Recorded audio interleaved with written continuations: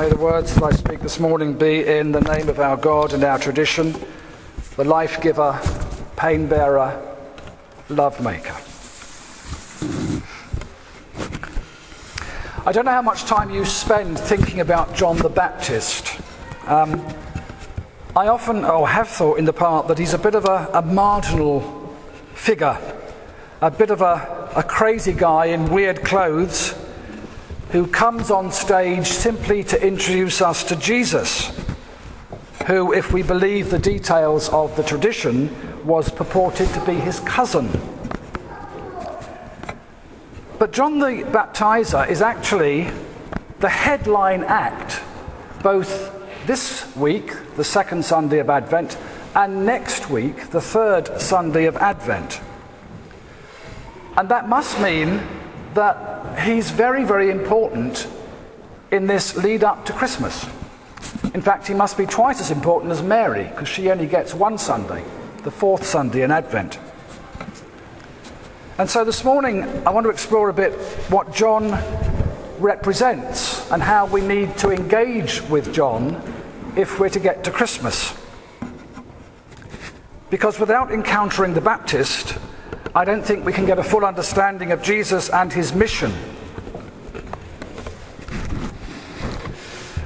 Now, if you showed a picture of the face of a man with a beard, a gaunt face with a beard, and a stovepipe hat to Americans, who would they immediately recognize? Abraham Lincoln. All Americans would immediately know who that was. Similarly, if you share the description we get in Mark's Gospel of John as a man clothed in camel's hair with a leather belt around his waist, eating locusts and wild honey, if you showed that picture to a first century Palestinian Jew, they would immediately have recognized, anyone know? Sorry? Elijah. Everyone would have known that that's who John was. His dressing up symbolized the figure of Elijah from the Jewish tradition, a key figure. And that evocative conjuring up of an Old Testament prophet is critical to understanding John and thus understanding Jesus, because it tells us something about the political dimension of the figure of Elijah and his disciples. What Elijah did in the Jewish tradition was to pronounce judgment on the king and the court for faithlessly violating the covenant relationship with God. He publicly accused those in power of violating their relationship with God. Elijah also communicated God's redemptive action in protecting his people against invasion, domination, and oppression.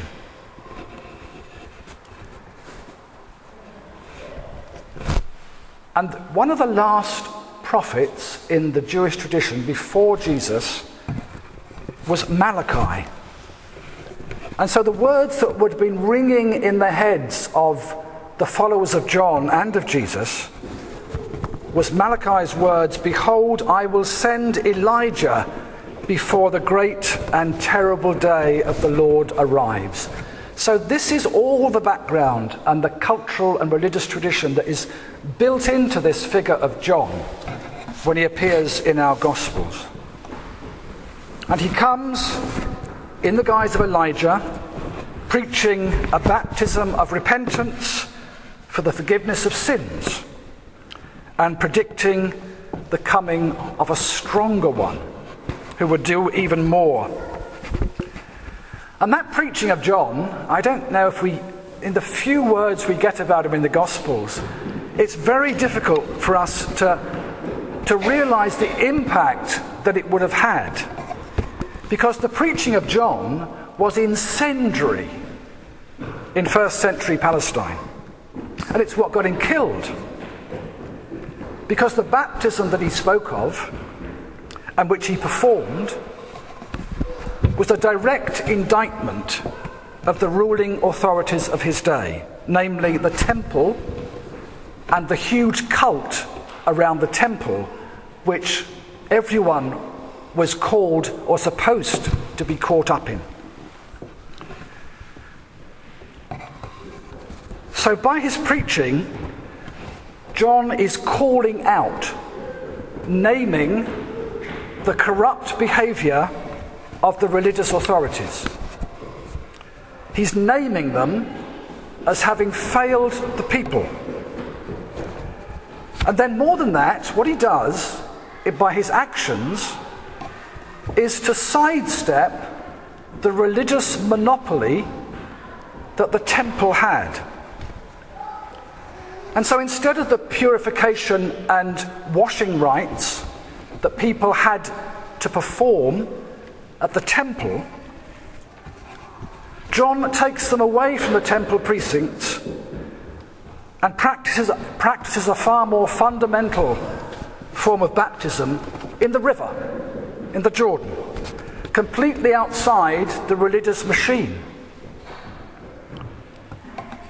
And what he's doing really is reminding his followers that they need to see their religious tradition through a different lens. He reminds them they need to pay attention, that something new and different is required in their situation, and that they've got to think outside the box. And that's what his actions are all about.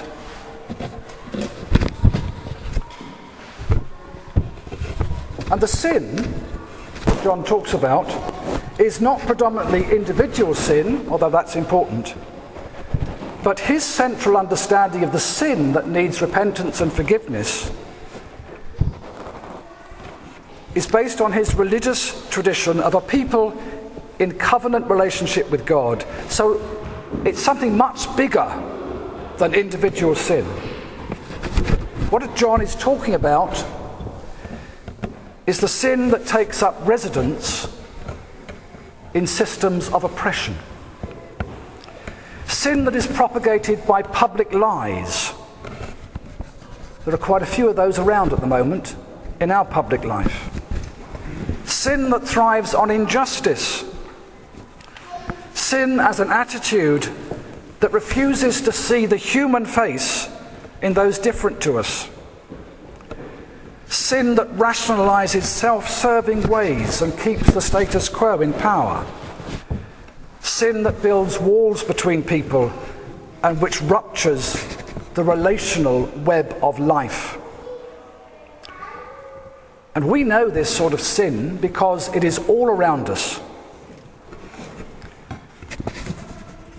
If you've been reading some of the newspaper reports the last few weeks, you can see that we see it in the ways in which dark money is attacking the roots of democracy by the hidden funding of extremism by big corporations in order to destabilize our political order. We see it in the abject failure of governments, and by extension ourselves, to put the world's biggest threat of all, climate change, at the top of the political agenda. We see it in the ugly rhetoric from government, the press and social media, which denigrates people who are different from a white male norm and attempts to build walls between people rather than bridges to align them. And we see it in the rampant consumerism in which we are all so easily caught up, which fails to recognize that for everyone to have what they need, those of us in the rich world need to radically reduce rather than increase our consumption of absolutely everything. John sets that agenda for us.